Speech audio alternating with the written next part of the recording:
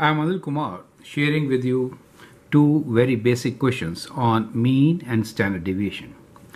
The question here is, how will mean and standard deviation change when you add 5 to every datum? And part B is, when you double every datum. You can pause the video, answer the question, and then look into my suggestions. So the question is to find change in mean and in standard deviation if we change every data point.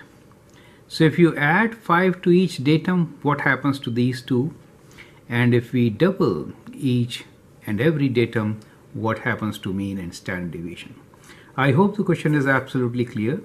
You can pause the video and answer the question. Here is how we can look at it. Let us say these are our data points, right? Let us say these are some data points. And let us assume for the time being that mean is somewhere here. Now what happens when you add 5 to it? Now if you add 5 to it, the whole thing will shift by 5 units. All these points will shift by 5 units. In that case, clearly, the mean will also shift by 5 units. Is that okay?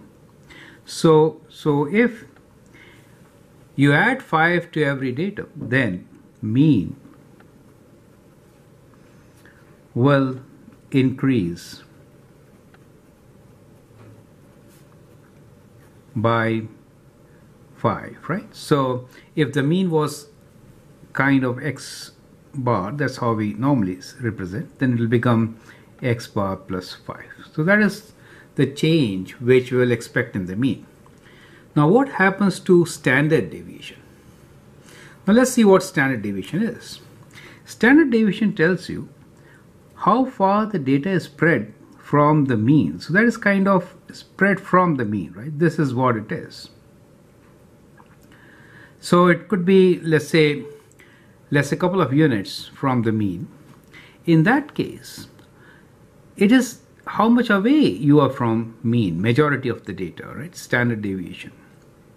So in this case, if you shift the mean, then relatively, the change in position or difference or the standard data, which is deviation from the mean, still remains same. Do you understand? So if you add 5, what do you expect in standard deviation?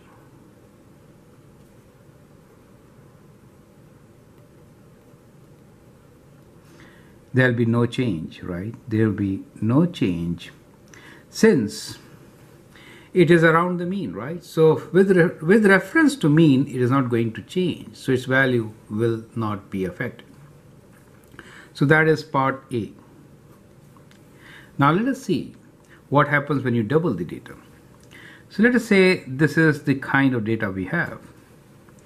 Now if we double the data, in that case all these values, let's say this is at 1, it comes at 2, and let's say this is 100, it will go to 200, right? So in that case the data will kind of spread like this. Do you see that? Twice. Range will get multiplied by 2, right?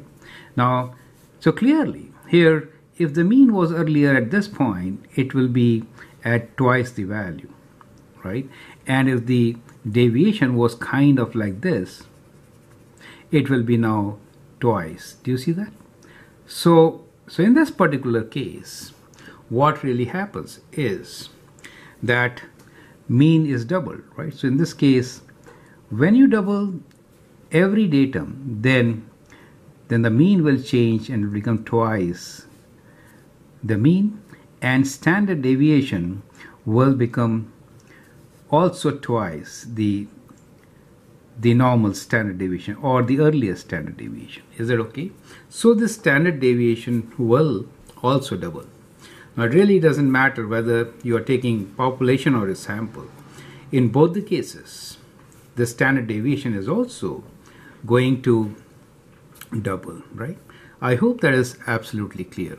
I'm Anil Kumar. You can share and subscribe my videos. Thank you and all the best.